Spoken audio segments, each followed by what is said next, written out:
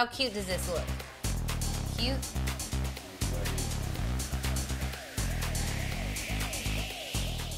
Hello. Welcome to Gussied Up. Today we're gonna tackle biscuits. Biscuits are crazy to me because people get intimidated by them very easily. And so I wanted to teach you the easiest biscuit. You cannot mess it up. It is the drop biscuit. It's for the non-biscuit maker biscuit recipe. Let's make a biscuit, okay? You're gonna start with your flour. This is just AP flour and it goes into a bowl. All the time people get very precious about their biscuits and they talk about you're gonna grate your butter. It's gonna be ice cold. You need to put it in the freezer. You're gonna cut it in. It's very stressful, right? This is not that biscuit. This biscuit is actually using a melted butter. You take all your dry ingredients and then you pour your wet ingredients in and then you drop them. That's the name, is a drop biscuit. There's no rolling, there's no cutting, there's barely measuring, you all. It's just very easy, and if you're wanting to start learning to make biscuits, this is how you do it. So we have our flour into the bowl, and I'm gonna add in a tablespoon of sugar, teaspoon of salt, 3/4 of a teaspoon of baking soda, and 1.5 teaspoons of baking powder. Those are all my dry ingredients, okay? If you wanted to use self-rising flour, you could, but I know everybody can't get self-rising flour. Self-rising flour is this flour that has the salt and the baking powder already added to your flour. And so all that measuring that we just did, you kind of don't have to do. You just throw in a little bit of sugar and go for it. Just give that a little whisk. Easy. This is a dough whisk. This will make your life easier when you're making biscuit dough. Now I'm gonna go in with my 1 cup of buttermilk. This is full-fat buttermilk.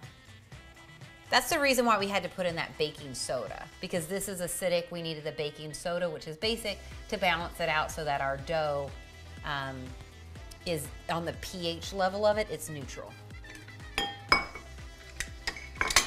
And then 1 stick of melted butter. That's a 1/2 cup. So now, clearly it's not a big deal, right? It's not a big deal to stress about your butter. Is it the right temperature?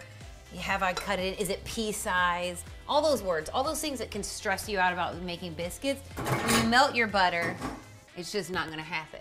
You're also not gonna get a flaky biscuit. You're gonna get a cakey biscuit from this recipe. And that's just fine, especially if it's like you're new to making biscuits. You're learning to make a biscuit that comes together in minutes. You're also learning to make a biscuit that's perfect for eating at your breakfast brunch, like a Sunday brunch, perfect biscuit. This is a great biscuit for having with gravy. This is also a great biscuit to have with like soup or as a dinner roll. This is that biscuit. This is not the biscuit that you wanna make if you're gonna make like an hors d'oeuvre where you wanna use the biscuit as like you want to cut it in half and turn it into a sandwich. Because these biscuits are going to be a little bit ununiform, right? They're going to feel a little bit rustic, very organic, very natural. What you're noticing now is that I am working it a little bit, so we're not going to knead at all, right? I'm not turning this out. I'm not flouring my surface. I'm not going to knead. All I'm going to do is work it in the bowl. And so I'm mixing it a couple more times than I would normally work a dough in my bowl. Typically, I just barely get it to come together and be done. But I do need to create some structure in these biscuits, and that's why I worked it a little bit more. And you'll see when it's ready, it kind of just like, the dough has come together. It's a dough. Look at that texture. Now I'm gonna use a scoop. My scoop is gonna do all the work. That's gonna be my drop biscuit. You can also just use a spoon, but I love using a scoop because it makes the exact same size biscuit. They cook at the same amount of time, and also you always know exactly how many biscuits you're gonna get. I'm gonna get 6 from this recipe, which is a perfect amount for 2 people, I think. It's like 2 biscuits for breakfast with biscuits and gravy, and then 1 biscuit to have sorghum butter on, right? What's your favorite thing to eat on a biscuit? Let me know in the comments below while you're down there. If you wanna give us a like, that's awesome. If you wanna comment, that's great. If you wanna subscribe, that's the best. And hit that little bell so you know when we release new content. Ding, ding.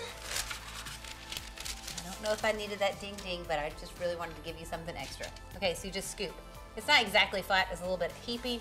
You kind of press the dough into it, and then you just go onto a parchment lined cookie sheet.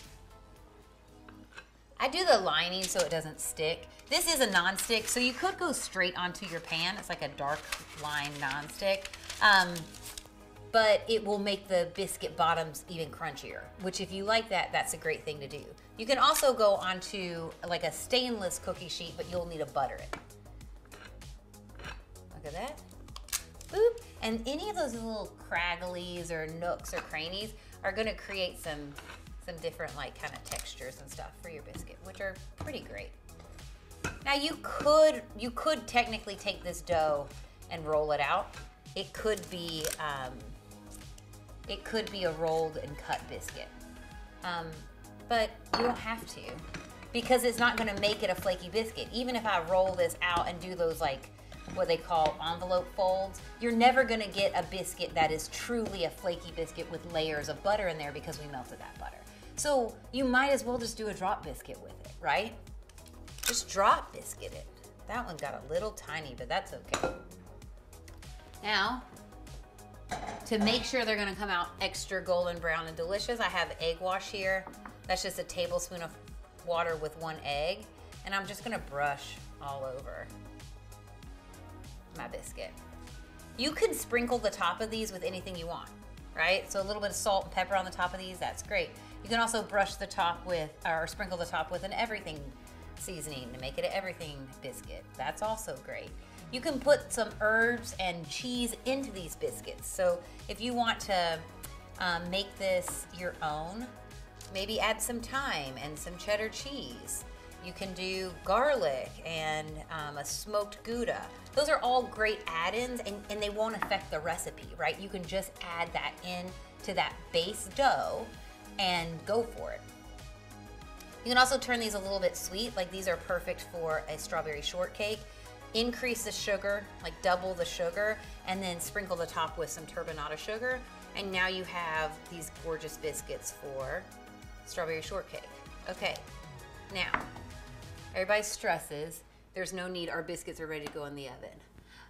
Boop, boop, boop, boop, boop, boop. I didn't know, I freaked out there. I was gonna go boom, and then I was gonna go bum, bum, bum, bum, and I freaked out, and that's what happened. 450 degrees, 11 to 13 minutes until they're golden brown and the centers are just set. And don't you even worry, because, ooh, I have us some ready to go. Hello, angels. Look at those little babies. Woo-wee. So that egg wash does a lot to make these look like golden and delicious. They smell so good. They're buttery. They're gonna be super tender on the inside. I'm gonna eat one the way I always had them growing up, which is sorghum butter. Sorghum is, it's a syrup. And it tastes a little bit like molasses, but it's its own grain, right? It's a grain that they cook and turn into syrup. So this is sorghum syrup. Now, here's how our dad did it. He just took cold butter. It was never warm butter. It was cold butter, and then he would mash, very roughly mash the salted butter in with the sorghum. It would not be homogeneous, okay? Don't look for something that's homogeneous in the Phillips household. That wasn't gonna happen. That's our sorghum butter right there. So then you take your plate, get out here. Take my plate, get, which biscuit? This biscuit, right? And you're just gonna see, right? You just kind of like break that guy open, see? Hello. That's why this is so good for eating with biscuits and gravy. It's really a cakey cream biscuit on the inside. Oh my God, you all, it's so good. Okay, now a little bit of sorghum butter. Again, you see, it is not in any way all mixed in.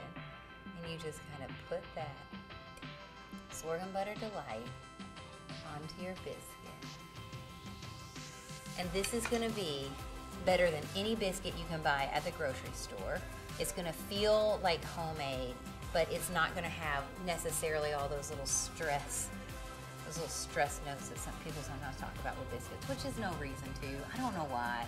We should just make biscuits. Everybody should be making biscuits every day. You know, like they're an easy, very humble food. We don't have to freak out about them, right? We can just make something that tastes delicious and is from scratch. Feels gussied up, but doesn't stress us out. And the bottom, you guys, look at that. Crispy little bottom. Tender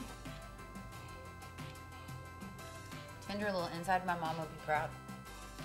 Those little bits, they get so crunchy. They get so crunchy and delicious, and it's such a different texture from the inside. I'm really making a mess out of everything.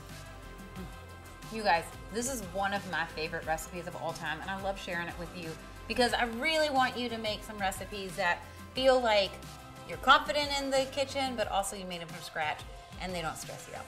Thank you so much for watching. I'll see you next time on Gussied Up. Biscuit time.